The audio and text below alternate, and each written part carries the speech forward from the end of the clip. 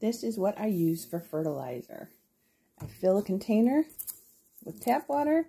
I leave the cap off overnight so the chlorine dissipates. And then I like to use a liquid feeder. The one I'm using currently is Fox Farm Grow Big Liquid Plant Food. It's 644 for the numbers, for people who like the numbers. And the technique is shake it. I dropped it and broke the cap, so I needed to cover it with that. Shake it, remove the cap.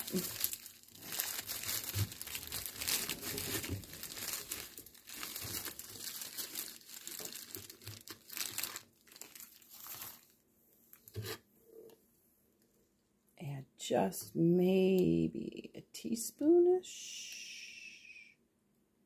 Just a little bit, enough to see the green. Replace the cap and shake this around. So I use this weekly or every 10 days. Use liquid feeder, liquid feeder, weekly.